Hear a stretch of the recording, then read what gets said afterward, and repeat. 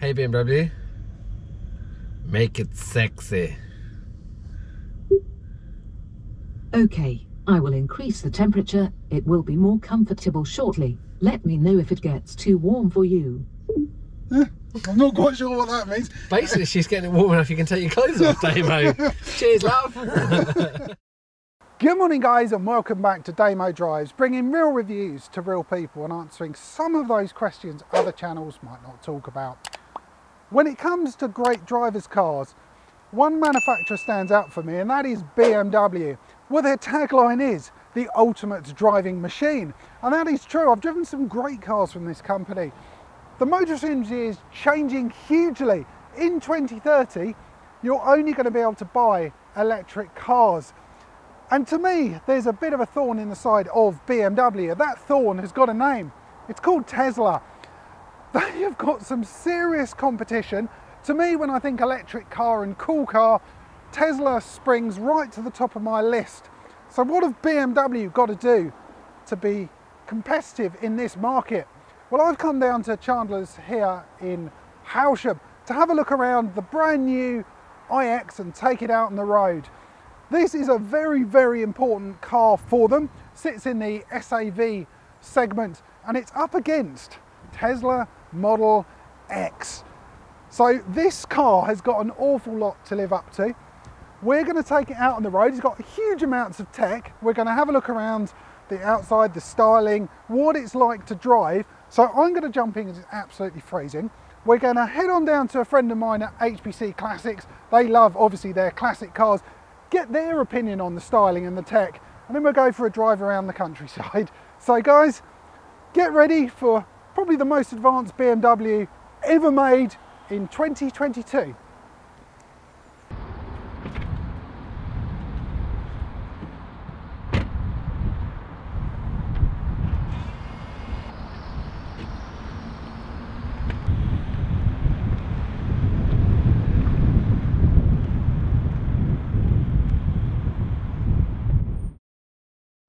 Let's start off with the front. We've got to get this out of the way. A lot of people are disliking this new grille. People have said it looks like a beaver or a rabid rat or something, but I actually think it looks pretty good. My wife, who hates cars, I asked her, what do you think that looks like? And said it looks like an angry, shouty person. So I'm going to go with that because I do think it looks okay. We might as well focus on this while we're talking about it. We don't need any air intakes to cool the engine down. So this is the, I think it's called a technology panel. It's made of self-healing material. So if you get scratches, it heats up and it will flatten it back out. So it's very clever. But the really clever bits are what's under here. We've got a camera, the radar, the LiDAR, and other bits of tech, all hidden behind here that will help with all of the driver aids and tech functions we've got in here, because we've got a lot of them and it's very cool. If you're a techie like me, you're going to love this car because it's awesome. We've got thinnest ever lights on a BMW, they're new laser lights, and look how thin they are. They're really, really thin, and they really modernise the look of it. The overall look, they've wanted a monolith design, so that means flat surfaces because it's more aero. And even with that, I do think it looks okay. I'm sure some of you are screaming and bashing away at the keyboard now saying, oh my God, what are you thinking? But please put in the comments down below what you think of the look of the car. So that's the front. Let's have a look around the side, and then we'll go the back and the boot, and then we'll go for a drive. The side profile of the iX is a bit like an X5, but with a lot less creases and curves. It's a lot smoother lines on here. We've got huge 22-inch alloys. Now if we actually look at these, interestingly, part of the spokes on here are actually made of aluminium, and the other parts, these here, which aid with aerodynamics, are actually, they're plastic. I didn't realise that until Matt at BMW was telling me about it. So yeah, more aerodynamic wheels, and I think it gives you like an extra 10 kilometers of range. So every little bit helps with this. Yeah, like I said, there's very few, there's no strong swage lines. This is gentle crease here. We've got a slight crease. I don't know if it's going to come across on camera. Slight crease here. There's not a lot going on. Door handles as well, there aren't any. They're recessed in. It makes it more aerodynamic. If we go at the back here, this is interesting. This is where the Hofmeister kink, you've sort of got that styling still, which is synonymous with BMW, but you've got this black section here with IX, which sort of separates that pillar and sort of gives it a floating look. I'm in two minds. I'm not sure whether I like that. Don't know what you guys think.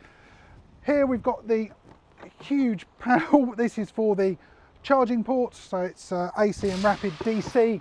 On the 40 model up to 150 kilowatts, so it'll charge in about 38 minutes. And if you go for the 50, that's got bigger battery, but it still takes the same amount of time to charge because that will charge up to 200 kilowatts.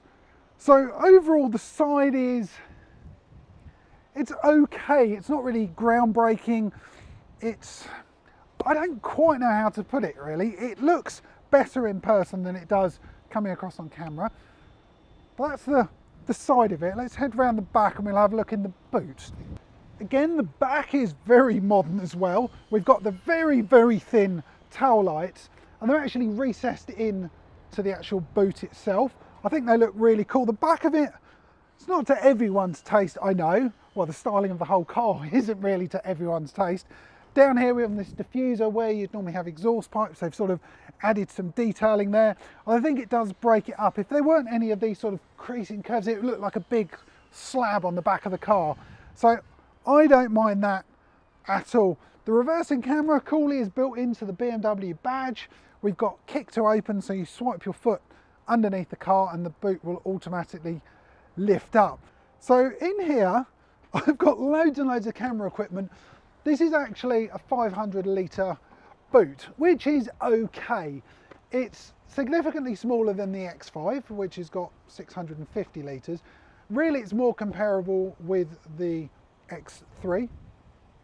So there's a reasonable amount of room. The reason they've done that is the inside passenger room is bigger than the X5, but they've made the sacrifice by having a smaller boot. And completely flat floor, and underneath there as well you can lift up and there's an area to put all your cables. It's been designed so you can hide all of your charging gubbins away underneath. So the back of it is pretty practical. Now one thing that, the reason the boot aperture is smaller than the back of it is the tail lights are obviously up there, and if you're parked up at night and you're opening the boot, someone wouldn't see the back of you. So they've had to add these extra lights into the back here. So that is where you think you've got a really wide boot, it's not as wide. It's a shame they couldn't work something else out because you've got an extra set of lights.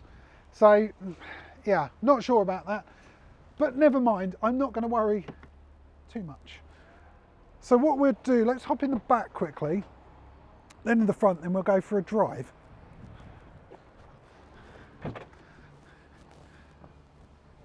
Wow, that's the first thing when you get in the back. There's so much legroom in here. Because there is no transmission tunnel, you've got a completely flat floor and you can fit 3 adults in the back here. It will even take 3 child seats, and we have got Isofix for 2 of them. There is just so much legroom. And if you are in the center seat here, this central armrest section here is actually floating, so your feet can fit underneath there.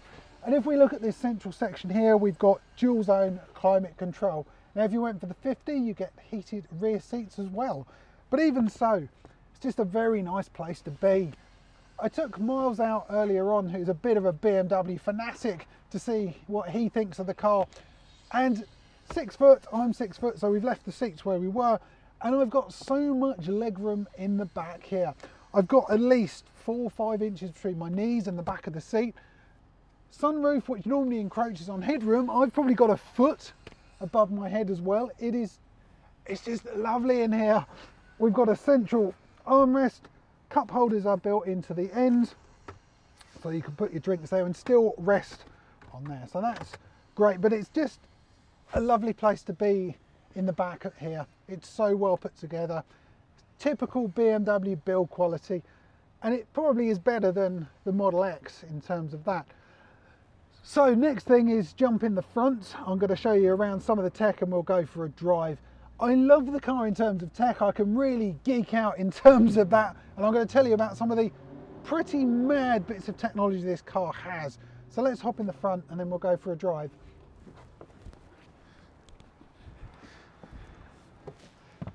Well, this is pretty special in here.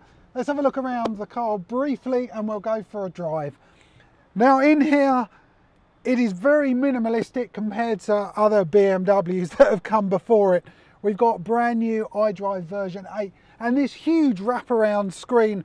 We've got a driver's display on the right, and then over on the left it's more of your functions like air conditioning, and well, there's millions of things that we'll go over once we've set off. Slightly different shaped steering wheel, got a hexagonal one so you can see the dials behind it. This center console as well, it's like a floating console, gives it a really modern feel. Got controls for the iDrive.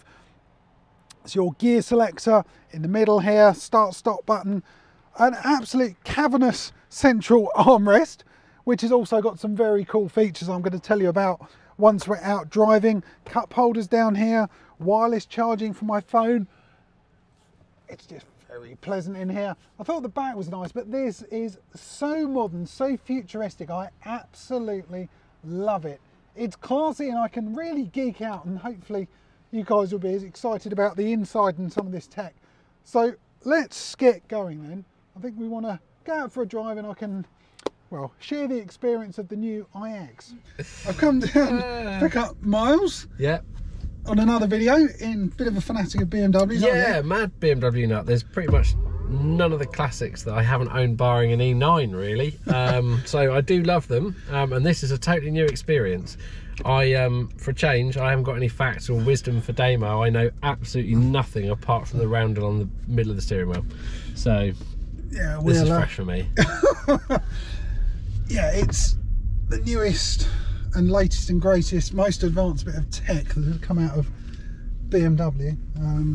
This is what Munich are up to these days. Yeah, lots of carbon fibre chassis, bits of aluminium, bits of steel, trying to keep it lightweight, although it's a bit of a behemoth, and they're just under 2.5 tonnes. That's pretty weighty. Which is a lot of weight, but at least it's like 320 brake, I would say. So that's, yeah, I mean, pokey. Technically it should really not go anywhere if it weren't for the torque. Yeah, that's ridiculous. Absolutely ridiculous. So you just put your foot down, it's like whoosh, this hexagonal steering wheel.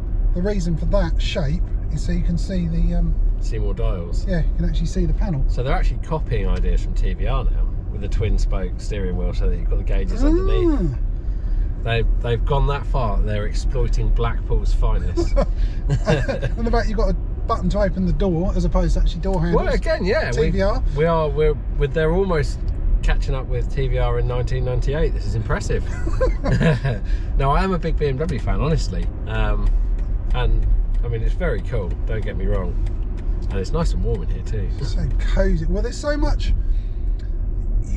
You think about tech, you know, what's it going to be? Some fans, but they've, rather than having the whole car heat up, you've got radiating heat down by your knees.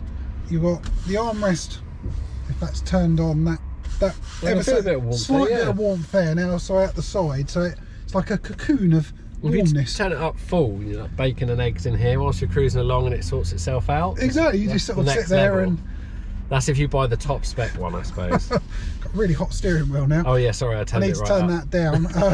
So climate menu. Don't want a burnt hand Damo. So you can turn this down. If you've got it, if you put it in like auto, you can change these individually. So I've got my controls on the right, your controls on the left. So you've got a very hot seat there. Yeah. But if you put, nice. You can just let the car deal with it. Otherwise, you can say turn the temperature up and it will turn the steering wheel, just everything sorts its stuff out. It's very clever. And you don't do anything. The idea is you don't take your eyes off the road whilst you tell it and command it to change. Exactly. It's pretty smart. It's got a nice turn of 60 is like 6.1, but it feels so much quicker than that. It's the amount of torque, I think. Yeah, and it's instant torque. It's not like you need to wait for anything. It's just like nothing has to build up, does it? No.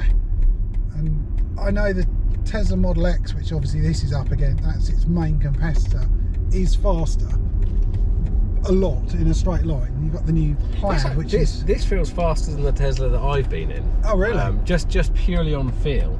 I don't know whether it is or not, but already it feels rapid.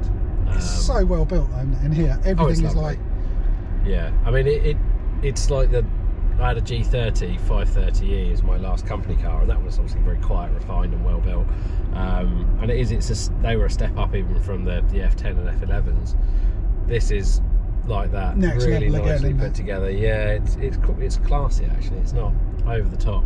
I'm not quite sold on the colour of these buttons, but I mean that wouldn't. It's nice they've moved though, because they've obviously always been down by your right hand side. You've had to fiddle around under the seat and try and find them. Yeah, but it's gone very Mercedes with it. They've gone comfort. Yeah, this again, like this is very 1980s Mercedes, isn't it? Yeah. Memory seats, and there's so much tech on here. They've called it, what's their design philosophy? Shy-tech. I thought they said something else. We won't say what it sounds like, but I know that was that not the exterior styling, guys. Yeah, I mean it's said to divide opinion, but the guys in the workshop seem to be pretty unanimous in they don't like it, do they? No, I do. It's different. I have to say, everybody hated the Banglebutt cars when they came out. I always loved them, hence I've had to own the V10 M6. I've had a few Banglebutt cars. They're brilliant. They'll grow on you, like the new M4 with its funny mouth. I think that will, in 10 years time, everything else will look really dated, and that will still look current and fresh. I love this large curved screen. It's really nice. Really nice. This looks confusing at first. It's like, oh my god, there's so many buttons, well not buttons, areas you can press on, but you halve that, don't you? Yeah. Because that's your side and that's my side. And you can sync it as well, which is what I used to do with the company car. Yeah. If it's only you in the car, control the lock. Who cares? But you've got all your buttons down here. This is the thing, it's all touchy screen stuff, which is a bit more annoying when you're driving along because you're trying to aim your finger, but when you can just tell it what you want it to do instead, then you don't need them anymore. Yeah, you can just use your... Overrides the problem. Yeah, that's more like it. I drive, yeah, forward. Back to the... and then all your widgets, and a lot of widgets in here.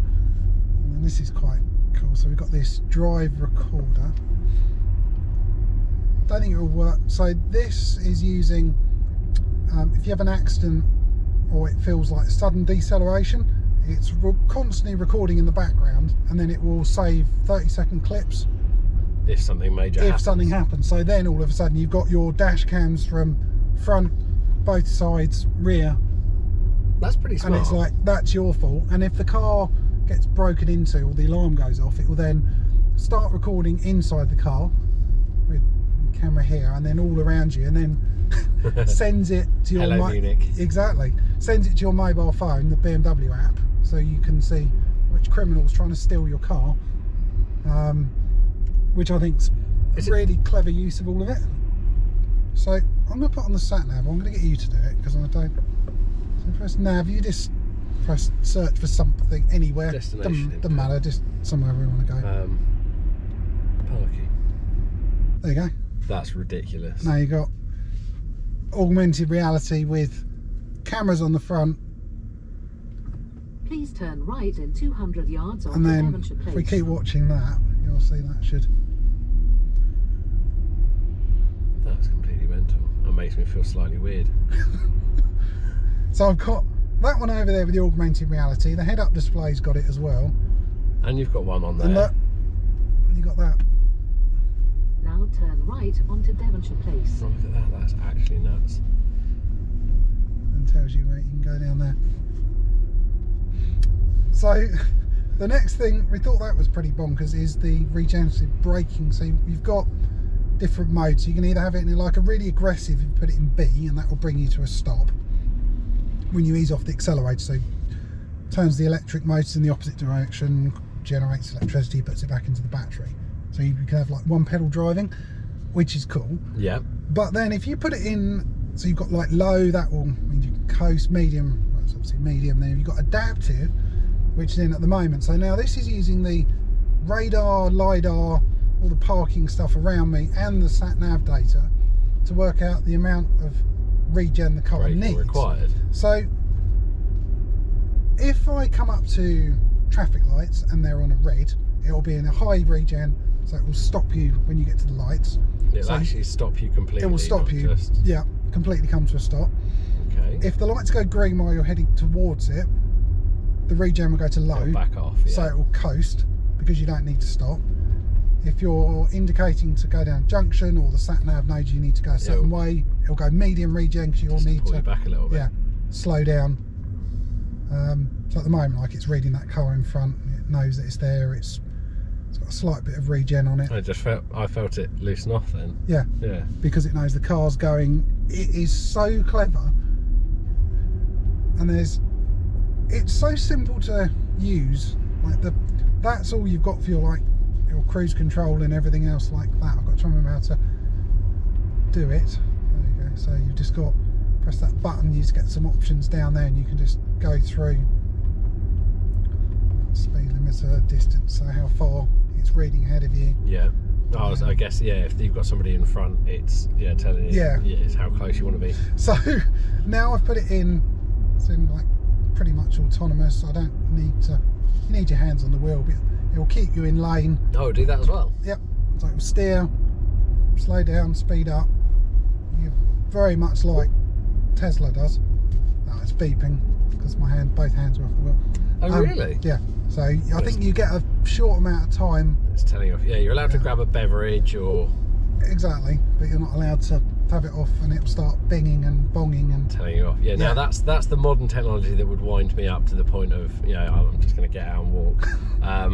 But I think most of that you probably turn off. I know in the G30 you could. Although this is a different animal aimed at different demographics, isn't it, really? Yeah. This is designed predominantly for people that I would think don't want to drive.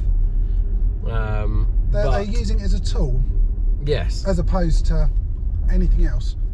And I suspect most people, I don't know what a percentage is, but I have a funny feeling that most people aren't interested in cars as a car. They're interested in a tool to go from A to B. Job. Yes, yeah. That's. I mean, this I get on the train. I don't give a monkeys about trains. No, this would be a very good car to go from A to B. Yeah, and it does everything very comfortably. Yeah, no idea how well this thing handles. I've got a feeling it might not be. Let's see if we can roll it, shall we?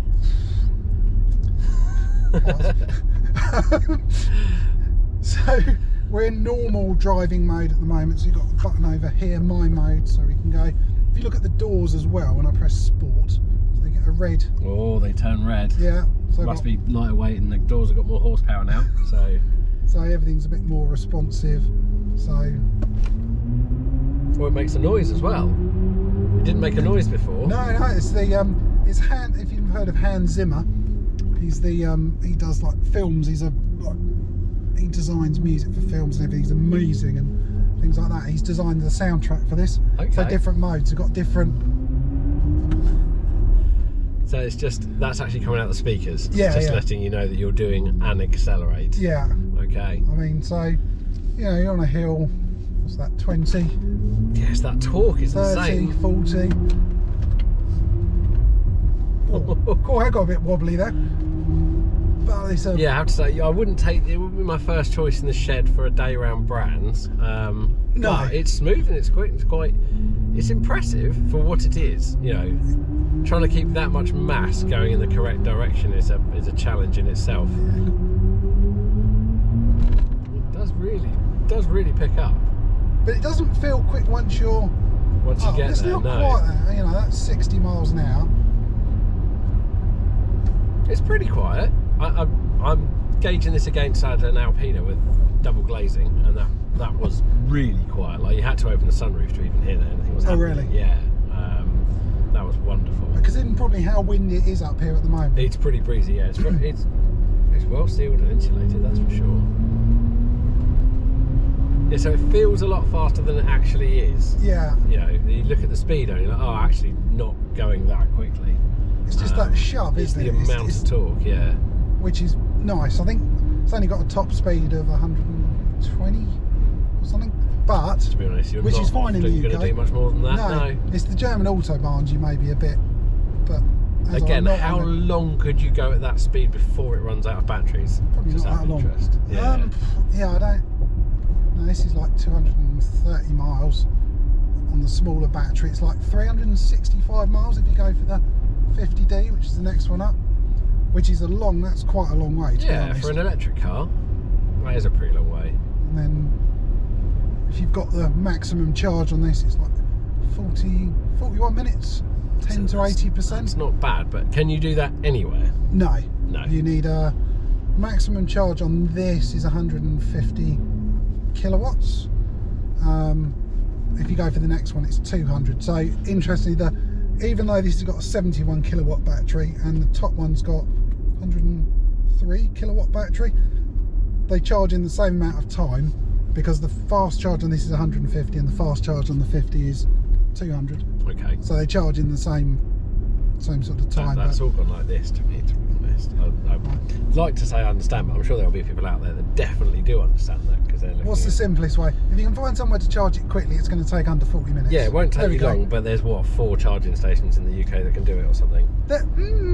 Or you have to take one. There's not as many from your house. You can do it from your house, so you've either got the 3-pin plug, which is a bad idea. How long do you think it takes to charge this with a 3-pin plug? Probably most of the evening. 31 hours. Right, so it's pointless then. That one is, yeah. Right. So really you need like one of the pod home charging units. So you need three-phase power basically. So ideally you need an industrial unit at work that you can plug it into and then drive it home and then drive it to work again in the morning. Or, like I said, the pod charging points that you can have fitted at home, they go up to like 11 kilowatt, and that's like 10 hours, which is fine. I think 10 hours for a pretty much full charge. I don't know. I'm still old school on this. It takes me under 5 minutes to get a full tank of fuel, so that to me is excessive. If I wanted to go for a blast, I wanted a full tank of fuel. Yeah. I don't think I could wait 10 hours. It's a lovely car, don't get me wrong, but if you took away the technology, it would actually be a lot better, because it's really refined. It's great, it's smooth, it's comfortable, it's got loads of room. The looks don't do it for me, I'll be honest. They've tried somehow to put the Hofmeister kink on it. I don't think they should have bothered. But yeah, it's a lovely, lovely place to be. It's very well made. It's great in every way, apart from if you like cars. So what are my overall thoughts of this car? Well, I think it's brilliant. I like it so much. It's so comfortable. It's quite. I love the tech on it. I can really geek out with how much stuff there is to play around in here, and it does everything that I could possibly want. It's not the most exciting or dynamic car to drive because it's an electric car. It's nothing to do with this car. It is a very, very good electric car, and it's still got some of those driving dynamics of BMW. But you are going to lose things because it is so heavy. It's a big old car. So if you're after something for pure driving pleasure, then I don't think it's the car for you. If you're after something comfortable, quiet, that will do everything really well, it certainly could be the car for you. Looks wise, again, subjective. You'll be here for Miles what he thought about the looks. He's a proper petrol head, and it's a real it divides opinion, this car. Some people absolutely hate it, some people like it, some people are indifferent. I'm on the I quite like it. So overall, I think it's a great car. I don't know what you guys think, put in the comments down below. Anyway, that's the end of this video. I hope you've enjoyed it. Miles's opinions are certainly very different to mine, and yeah, he's probably not the demographic for this car, but as he said. Anyway guys, thanks to BMW Channels in Howsham for lending me the car. The weather unfortunately is turning very dark. It's winter and you hardly get any sunshine at all. I'm starting to waffle now, so anyway guys, I hope you've enjoyed this video. If you have, please give me a thumbs up. Comments are always welcome, and remember to click on the subscribe button. Thanks for watching.